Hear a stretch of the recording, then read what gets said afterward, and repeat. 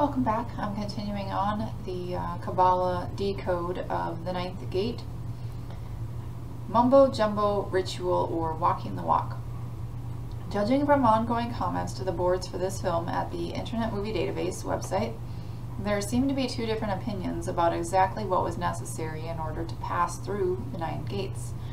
Some, like Balkan, believe that all that was required was to possess the original 9 engravings initialed by LCF, to place them in a particular order and recite some words. I believe that to look at it in this way is to confuse the map with the territory and to risk falling into the category of mumbo jumbo.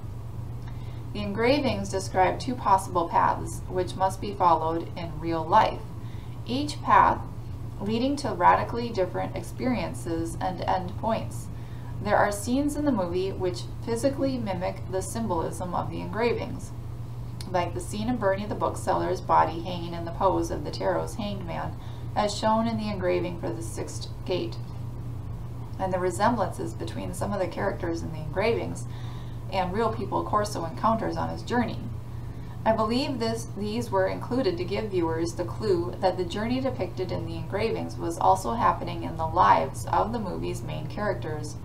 But since the journey up the tree is one of internal spiritual evolution in Corso's case, or the lack of it in Balkan's, depicting it outwardly would be difficult to impossible except through the use of such periodic symbolic clues. Not every engraving is illustrated in this literal visual way. For some, symbolic rituals performed as part of a spiritual path may help to focus the mind, but they are certainly not required. The engravings may be valuable in their function as maps, but you still have to make the journey. In the movie, Corso is the one who successfully completes the journey because he enters into partnership with the girl, who helps him to follow the path which is symbolized by the LCF variations of the engravings. In Balkan, the so-called black magician refuses to make the journey beyond ego dominance and tries to use the energies of the tree to serve the desires and power drives of his own ego. Balkan's path is symbolized by the AT variations of the engravings, and it ends in exactly the kind of fiery destruction which the collective ego consciousness of our time is now trying to convince us is also our fate. Armageddon, the end of the world. I just want to point out that Armageddon is a misunderstood word. Also, the original, the Hebrew word for Armageddon, here there's a root, the word is rooted in the Hebrew term har moed, which means mount of the congregation or mount of the assembly. Then this person continues, do you see where this leads us? That the same term, har moed, was used by Satan when he said, I will sit upon the mount of the congregation. And of course, I don't believe in Satan in that way. It's just Nimrod going up the mountain type idea, or any person that would go up to the mountain and say that you can be from God.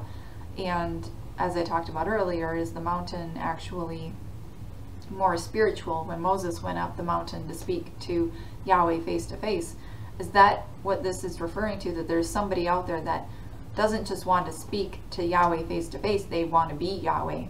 So they want to go up that mountain and be Yahweh, and that might be the symbolism there. And there's going to be a battle at that mountain, at the mount of the congregation. That's the battle of Moed. Just want to point out that Armageddon doesn't necessarily mean what they're telling us it means.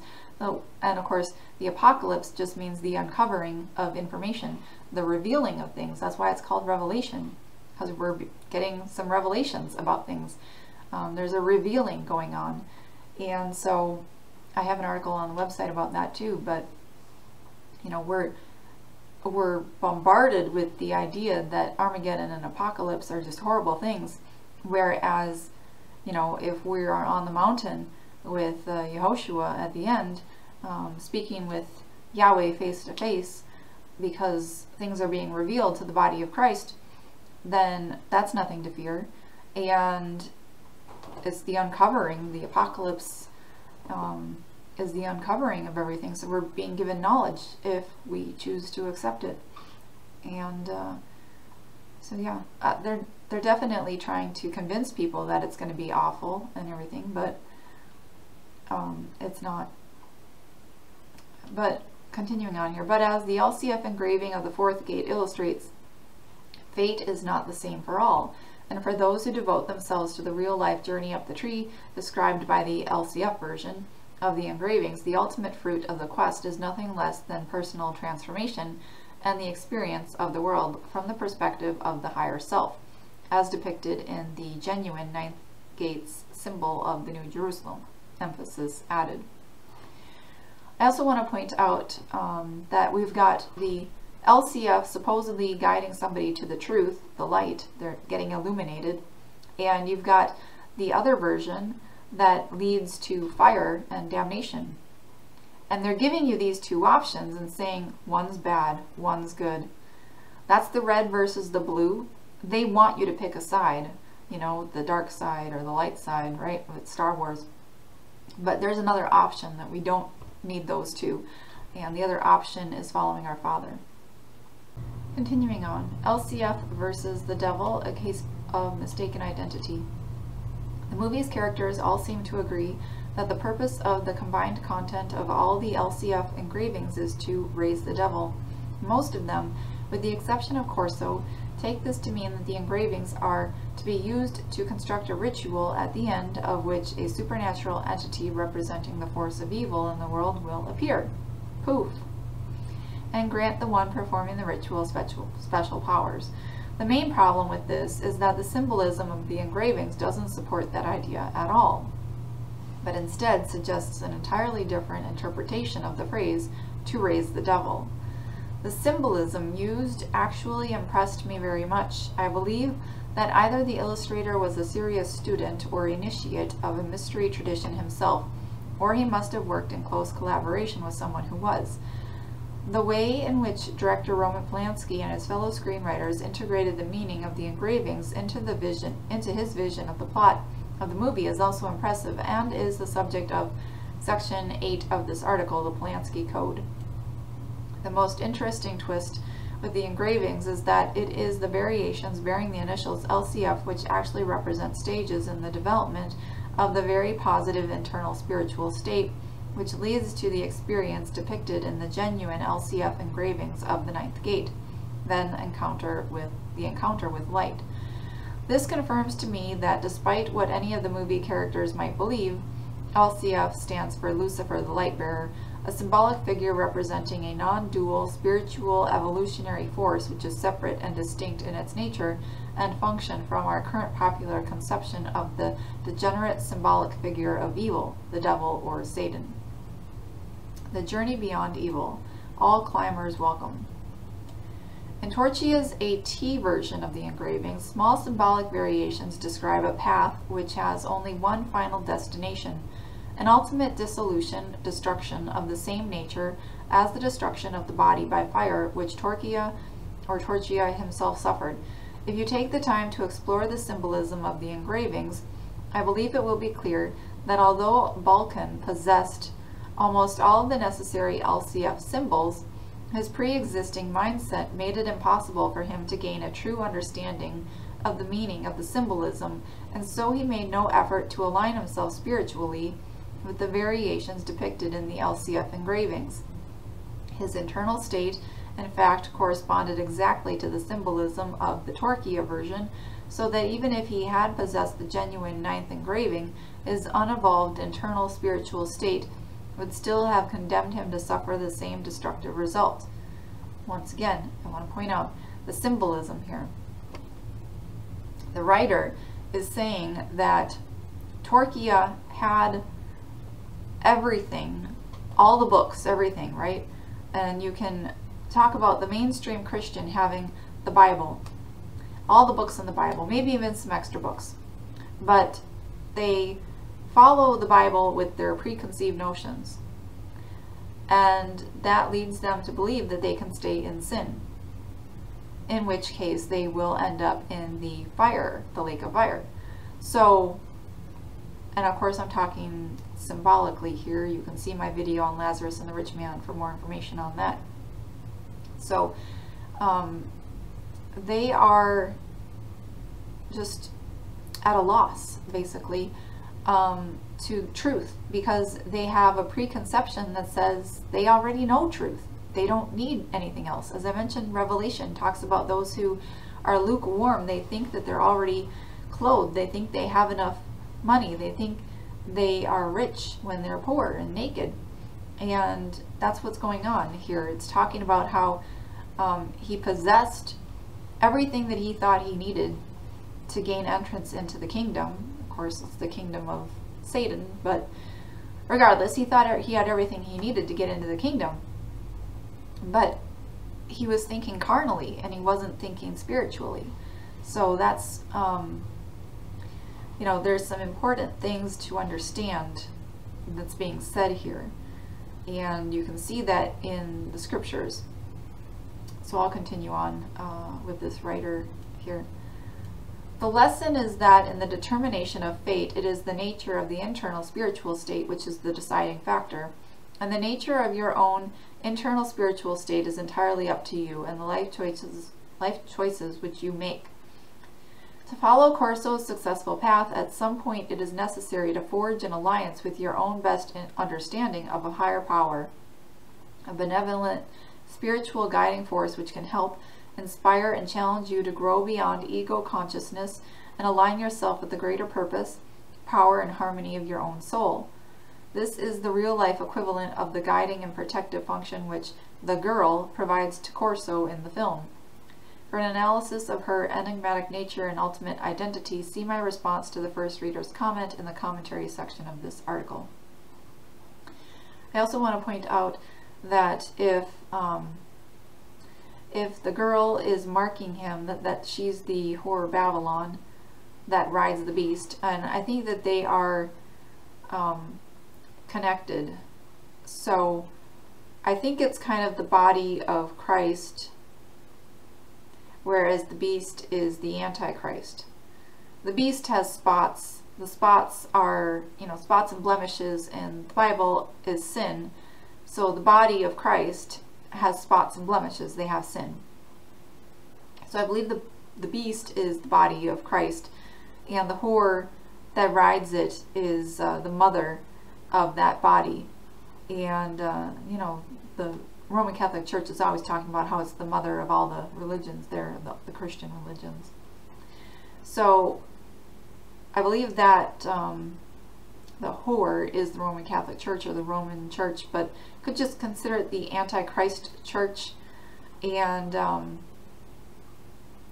then on the other side, you've got the body of Christ with the true church. And I'm not sure exactly who the woman would represent. Oh, the woman, the whore, could represent the Antichrist spirit also, because the Roman Catholic Church is full of the Antichrist spirit, and that the popes and everything say that they are God on earth, basically. And they're in the place of Jesus, and that is the literal term. Antichrist means to come in the place of, and they say they are the vicar of Christ coming in the place of him. So that Antichrist spirit could be the female there, and the female on the other side could represent the Holy Spirit. So the Holy Spirit is combined with the body of Christ, whereas on the other side the Antichrist spirit is combined with the body of the Antichrist, and they are one in purpose and unity. So that's probably where the girl comes into play. And in the movie, the girl is on top of the man, and so that is the showing of I mentioned the head of Christ is God, and Christ is above man, Adam, and Eve is inside of Adam. So Adam is the head of Eve, and you know, in the same way, Christ is the head of Adam, and God is the head of Christ. So the woman is supposed to be under the man, or inside the man, the completion there. And in that way, the Antichrist spirit flips that, so that the woman is on top. So that's what the representation is here, I think, of this movie at the end scene. It's the whore of Babylon being on top. She rides the beast rather than being driven by the Holy Spirit, perhaps.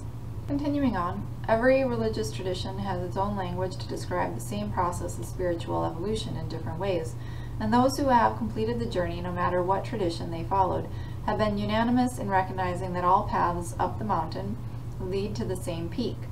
This is easy to see when you're looking down, but much less obvious from the ego's perspective at the very base of the mountain. The path of return of the Tree of Life is one traditional way up this same symbolic mountain.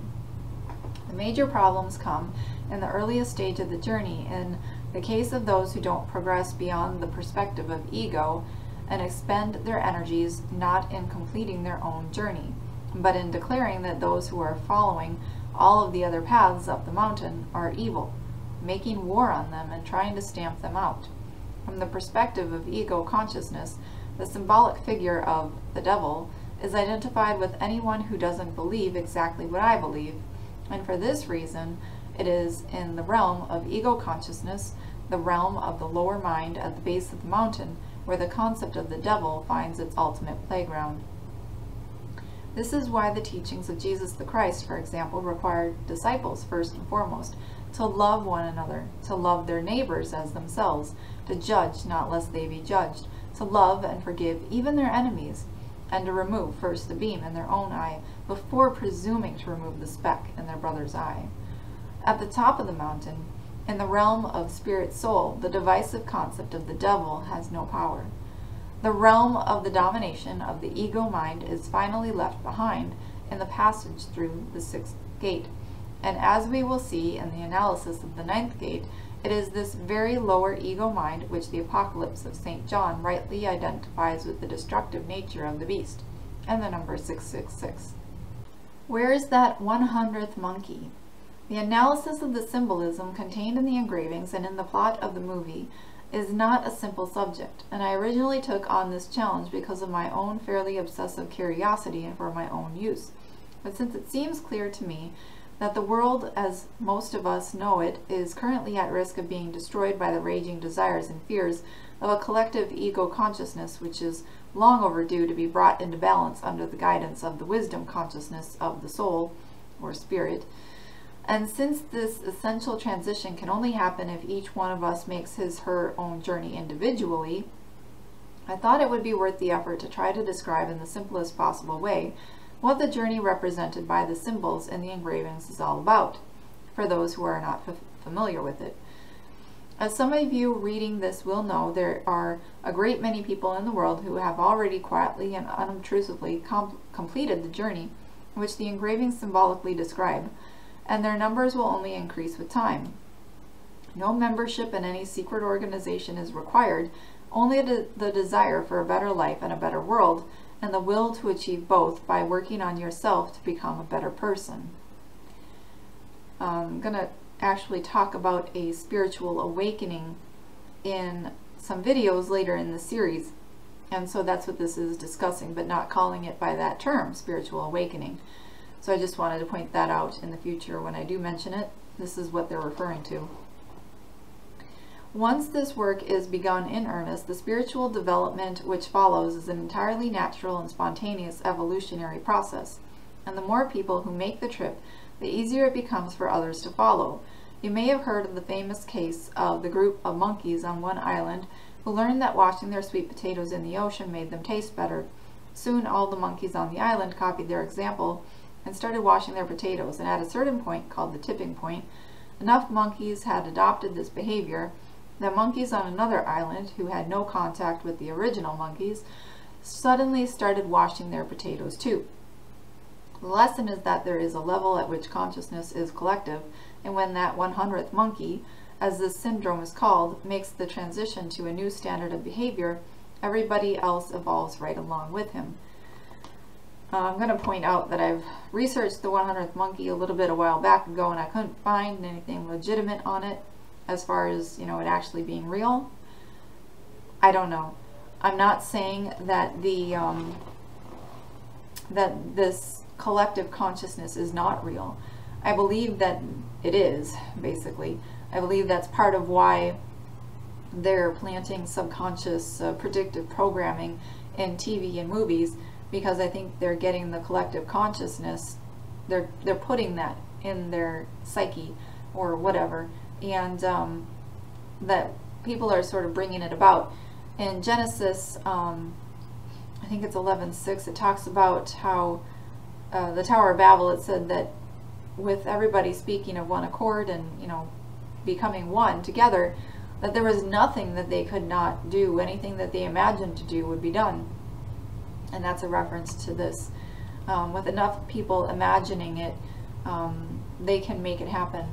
And we're going to be seeing that, I think, soon, with enough people coming together, because things are already happening. I mean, the Jihad is being put together, and they're gathering more people, and you know, it just seems like things are really happening. More people and more people are waking up this past couple of years, and it goes back further than a couple of years, but you know, that's just the flat earth stuff was the last couple of years, and it's just gotten more and more people. Anyway, continuing on here, as a perennial optimist, I'd like to dedicate this article to that potential 100th monkey who may be reading this sentence right now. In the following section 2, Deciphering the Engravings, we will look briefly at the meaning of the symbol of the serpent on the tree, and at the significance of the Hebrew and Greek letters which appear at the top of each engraving. This is just notes. Alright, Deciphering the Engravings.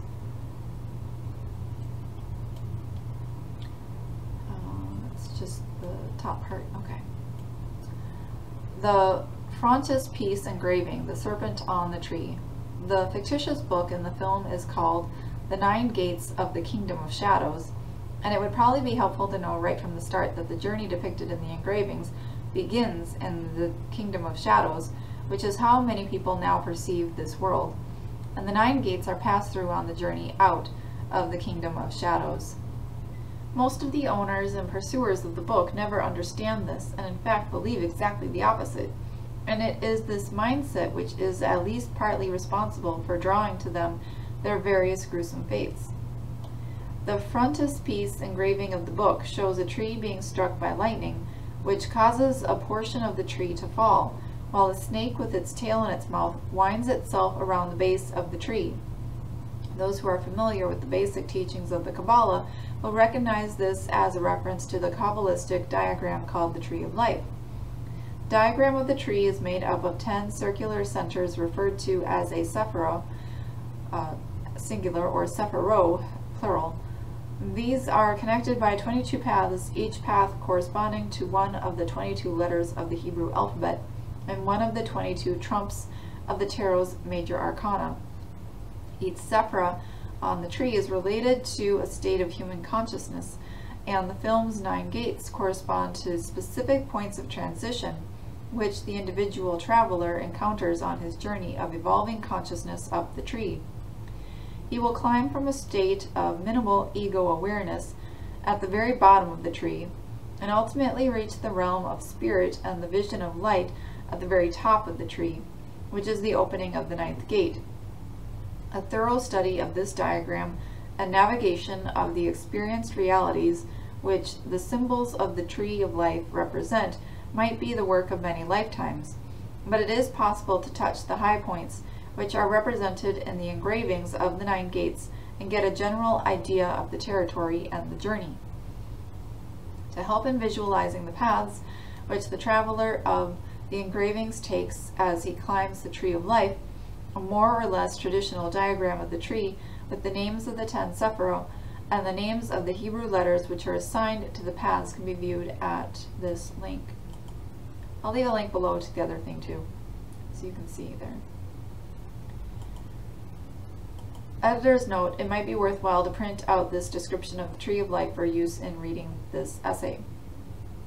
Also, as you read the interpretations of each of the 9 gates, you might be mentally pronouncing the names of the 10 sephirot many times, and if you would like to pronounce them correctly, Appendix P provides a pronunciation guide. There's a long tradition in tarot of correlating individual cards with the meaning of Hebrew and Greek letters, each letter having a corresponding numerical value. And the descriptions for each gate, rather than reproducing the Hebrew and Greek letters, which appear at the top of each engraving, have spelled out the names of the letters instead. It's important to note that while the 22 Hebrew letters are assigned to the paths between the sephiro on the tree, the Hebrew letters that appear at the top of the engravings do not refer to the paths. The symbols shown are simply the first 9 letters of each alphabet in sequence, except for the Greek, where a substitution has been made in the letter representing the number 6. According to the Cornell University Epigraphy Project, in order to construct a complete numerical system for the Greek letters, 27 letters were required, 9 letters for the single units, 1 through 9, 9 letters for the teens, and 9 for the hundreds. Because there were only 24 letters in the Greek alphabet at the time, 3 obsolete letters were reinstated, including a letter variously called digamma or stigma to represent the number 6. The form of this letter, which we will call stigma, begins with a variant lowercase form of sigma with a snake-like XS shape, which is used only at the end of a word. The variant form of sigma was modified by adding an extended horizontal rather than curved cap, which is taken from the top of the letter tau. So the letter representing 6, called stigma, is a composite of the variant form of sigma, bottom, and form of tau, top. The regular non-variant lowercase form of sigma, roughly circular with colic, has the value of 200. The Greek letter which appears on the engraving for the 6th gate is the snake-like lowercase form of sigma, which is used only at the end of a word, with its curved top unmodified. Although there is a table at Wikipedia which shows the symbol as representing 6, it appears this is a misidentification based on a confusion between the similar forms of sigma and stigma. I have found no other reference which identifies the unmodified variant form of sigma with any official numerical value. If this letter form of sigma has no official numerical value, the only number associated with it would be 18, since it is the 18th letter of the existing Greek alphabet. In terms of numerology, the number 18 can be represented as 1 plus 8 equals 9, or more provocatively, 6 plus 6 plus 6 equals 18. This is not the technical equivalent of the number of the beast, which in gematria is 666, but I think it can legitimately be seen as a reference to it. We will have more to say about this when we come to the analysis of the symbolism of the 9th gate. There we may discover not only why Greek letters were prominently featured on the engravings, but also why attention may have deliberately been called to the particular variation of the Greek letter sequence which appears on the engraving for the 6th gate, showing the symbol of the hangman. With these preliminaries established, we now begin the symbolic journey of the path of return, or the path of the serpent, from the lowest point on the tree of life in the realm of ego to the highest point in the realm of spirit, a journey which begins with the opening of the 1st gate. So I'm going to end this video and continue on in the next one. Thanks for listening. Shalom.